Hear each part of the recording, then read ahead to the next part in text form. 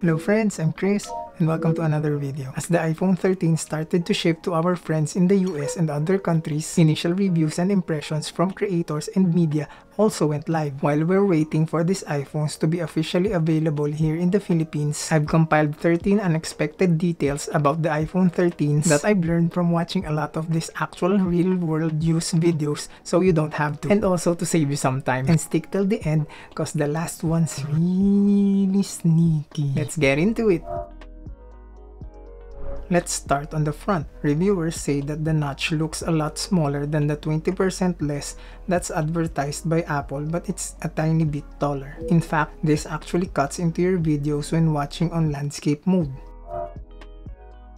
The iPhone 13 Pro's screen now have a max 1200 nits of brightness, and almost all of the reviewers echo the same thing, that it really does look noticeably brighter when used outdoors. As someone who hasn't really used a fast refresh screen, I'm really excited for this one. They all said that it's a huge improvement and that the 120Hz display's smooth like butter screen makes the 13 Pros look and feel a lot faster than the standard 13 and 13 mini. In connection to that new 120Hz display, some apps aren't optimized and aren't taking advantage of this promotion feature just yet. This isn't much of a problem as they'll be updated soon. This is something Apple didn't mention and is more like an Easter egg. We now know that there are new live wallpapers included with the iPhone 13s and 13 Pros, which look really nice. An improvement you can definitely hear, according to Max Tech and Matthew Moniz, are the new speakers. They say that it sounds noticeably better and louder than before.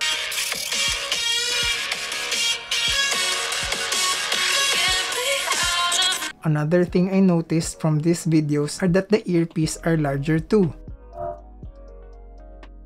Looking at the sides of this year's Pro phones, they seem to have moved down the buttons a little bit. As compared here, the power button on the right and the volume buttons on the left are lower than last year's iPhone 12 Pros. Meanwhile, on the 13 Pro Max, they're a little bit higher.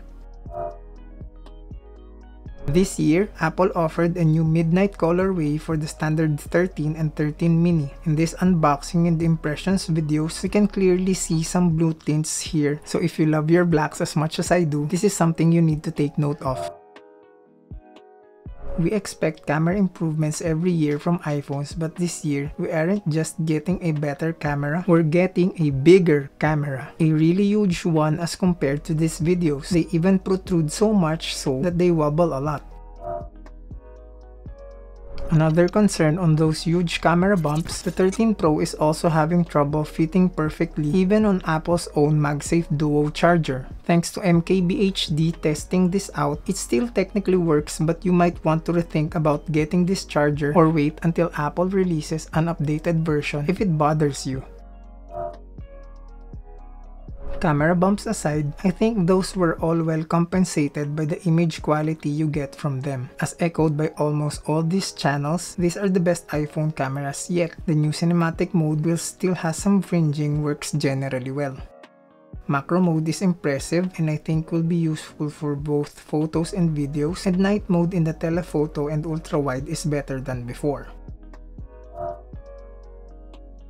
Even with all those camera and performance improvements across the board, these reviewers confirmed that the 13s really do last longer throughout the day thanks to the new larger batteries. The 1.5 to 2.5 hours more juice claimed by Apple seems legit. A typical use day will give you around 5 hours of screen time on the standard 13, 6 to 7 hours for the 13 Pros, and a mind-blowing 8 hours for the 13 Pro Max was achieved by your average consumer. Mr. Who's the Boss also did his famous battery test and got almost 10 hours from the 13 Pro Max.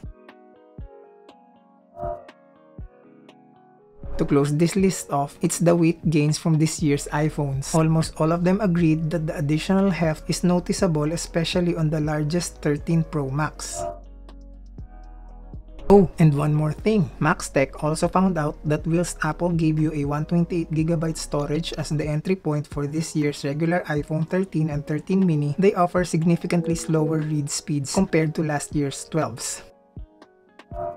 There you have it guys, 13 real-world details of the iPhone 13s from my favorite creators that already experienced these devices. Are you excited for these new iPhones? Let me know in the comments below. Here's 13 things Apple didn't tell you about the iPhone 13 from their California streaming event. Hope this video helped you in some way if you're planning to upgrade. Please give this video a like for it to reach more people looking for this same type of info. I'll appreciate it a lot if you'll consider subscribing as I have more tech-related content lined up for you. Thank you so much for your time watching and hope to see you in the next one. Ingat!